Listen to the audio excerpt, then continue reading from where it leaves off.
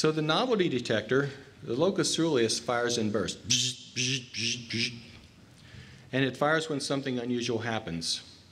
And it can focus your attention. So as I'm speaking here, if someone in the back falls out of their chair and has a tray full of glass and it breaks and makes a loud noise, everyone is going to, what's that? That's your locus coeruleus. It's firing, saying, here, something to pay attention to. And then it gets to the cortex, and you decide, is this something that's important, or should I listen to Nichols talk some more? What do psychedelics do in the locus coeruleus? Well, they don't change its basic firing rate, but they enhance its burst firing. So they make it burst fire more intensely and longer for things that normally would not produce novelty. And I like to think that this is what happens when you look at a flower, and you've seen millions, thousands, or hundreds of thousands of flowers in your life. Okay, it's a flower. But when a psychedelic activates the locus coeruleus, so it increases its burst firing, wow, that's a flower. Oh, that is really cool. So that's kind of what I think the locus coeruleus could do. And the locus coeruleus and the raphe, both serotonin and norepinephrine interact with this area in the apical dendrite. Serotonin are serotonin 2A receptors, and for norepinephrine, they're alpha-2 receptors, and they share the same signaling pathway. They activate phospholipase C, so they both activate these cells.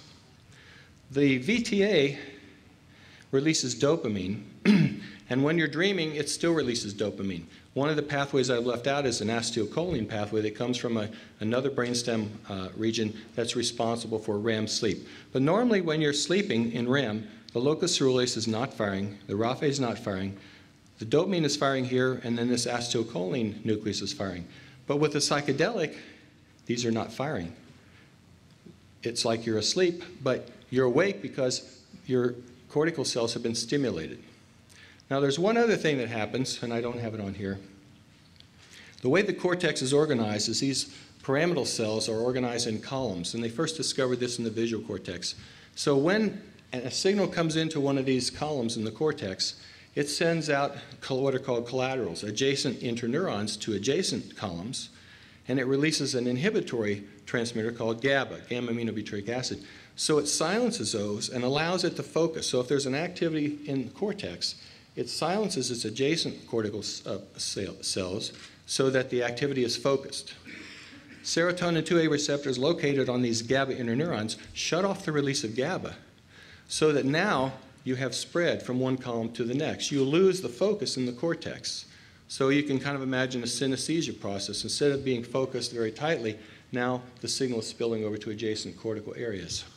So overall, what we've done is we've probably affected the information that's getting through the thalamus and getting sent to the cortex.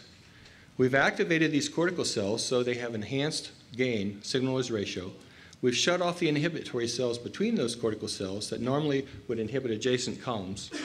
We've turned the locus coeruleus and raphe into states that normally would look like dreaming, raphe being shut off, but locus coeruleus being turned on, and it normally would be off during dreaming, so it's activating these cells as well. And we're activating, the VTA is releasing more dopamine. So it really disturbed the overall architecture of normal states of consciousness. And that's a gross simplification. I'm an organic chemist, so that's the best I can do for today. Interestingly, Franz Vollenweider has done a lot of really cutting-edge brain scanning, and he's really the world's top guy in this field. And I got this picture from him years ago, and thanks, Franz. I've used this picture a lot. Here's a resting state of the brain cutaway, and you can see this is the prefrontal cortex, and activation in this PET scanning represents redder areas. And you can see that after psilocybin, we have activation of the cortex, increased redness. So we're turning on the cortex.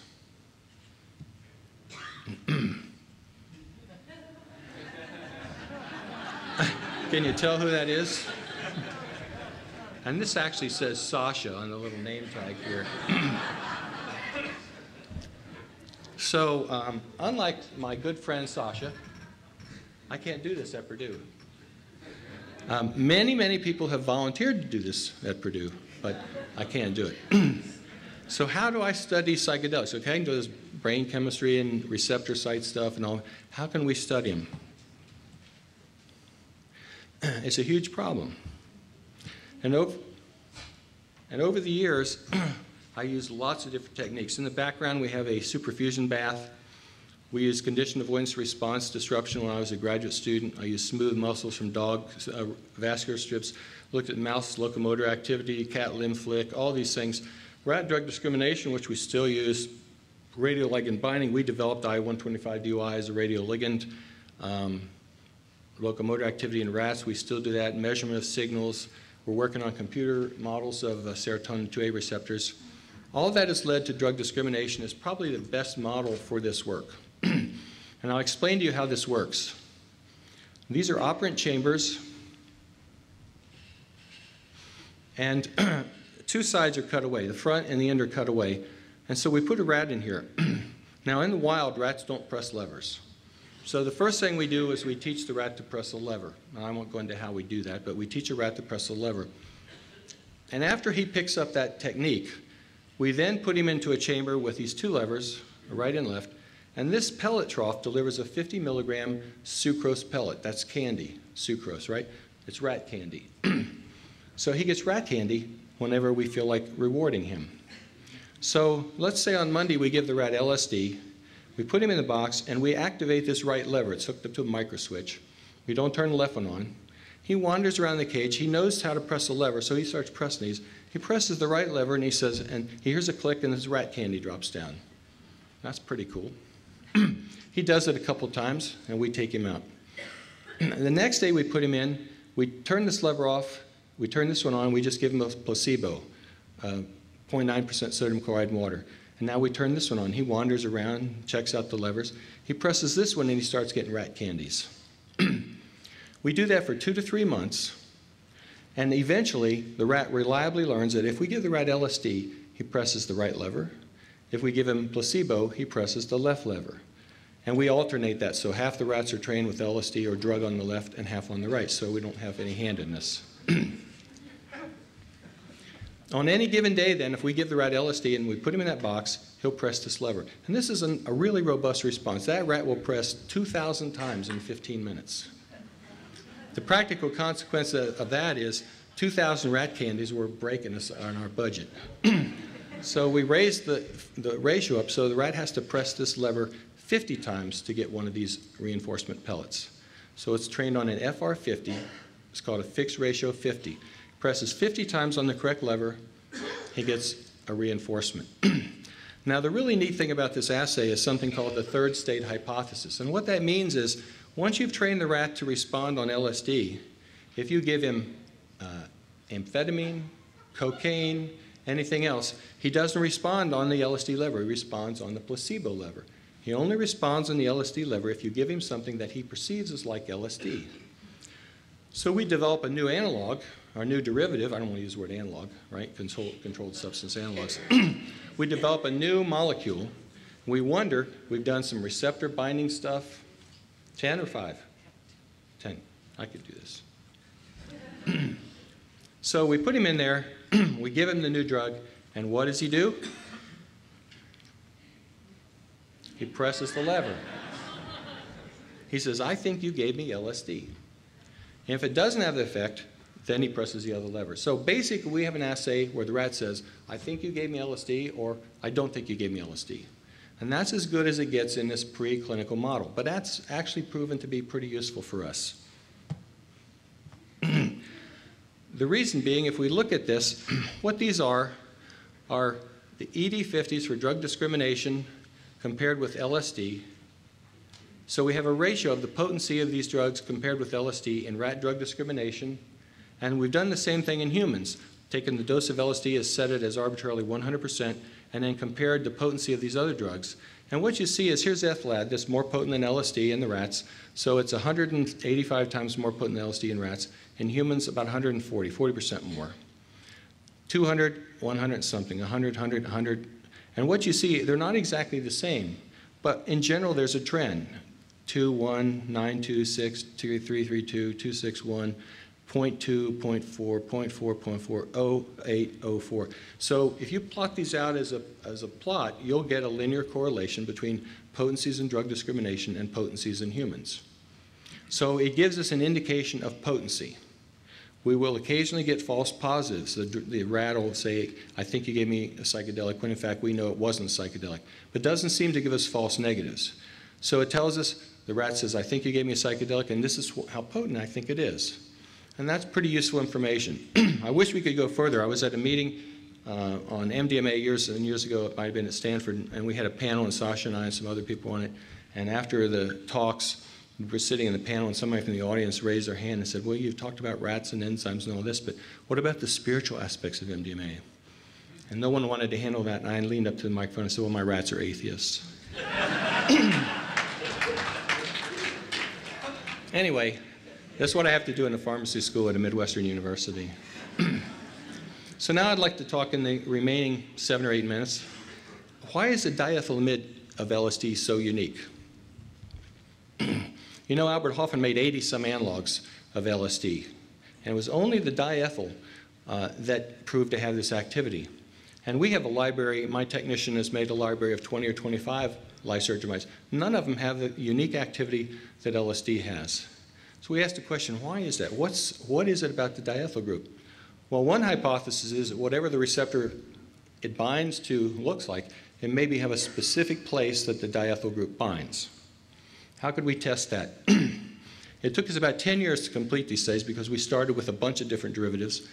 But one way to test that is to lock the groups. So these groups here, this is an ethyl and this is an ethyl. So this is the diethyl amide group. And those ethyl groups can rotate and swing around and adopt a variety, an infinite variety of shapes. We thought, how can we lock it into some specific shapes to see? One way to do that is to incorporate these ethyl groups into a rigid four-membered ring. So this looks, you see we have the two ethyl groups, we have the two ethyl groups. So what we've done is tied these two carbon atoms together with another carbon atom, so that's a rigid four-membered ring. It's called an azetidine.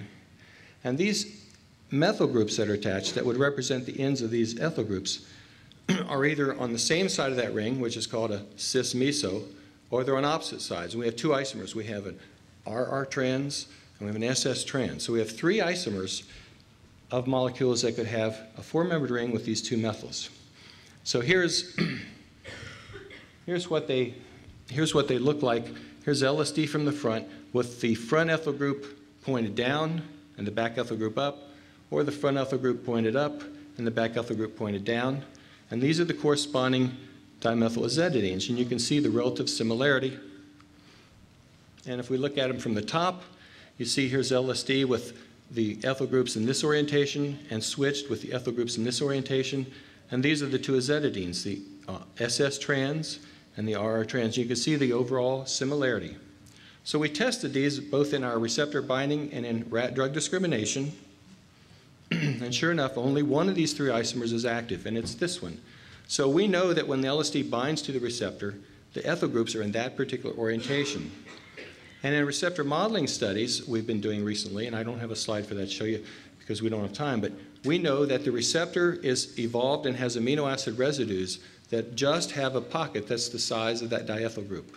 So it just fits. So whether coincidence or whatever, the serotonin 2A receptor has evolved to have a pocket that when a lysergic acid derivative binds, the diethyl is the one that has optimal binding properties and activation properties. Peculiar presentiments indeed. Okay, now and the last part of this is I want to do an experiment. Can we bring the house lights up? Daniel Friedman. Just enough so I can see hands.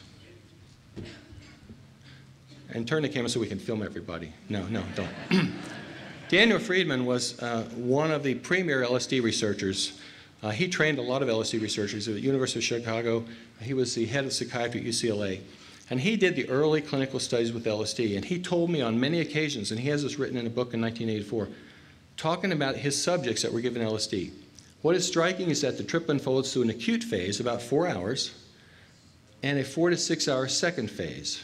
During the second 6 hours, subjects fairly regularly report that they had been at the least self-centered and usually suspicious with ideas of reference or even paranoid convictions. Nobody has studied that. He's told me on many occasions, Dave, I think this is important. Now I want to do an experiment. If you're willing to do it, you don't have to. I would guess that we have a fair number of people in here who have taken LSD.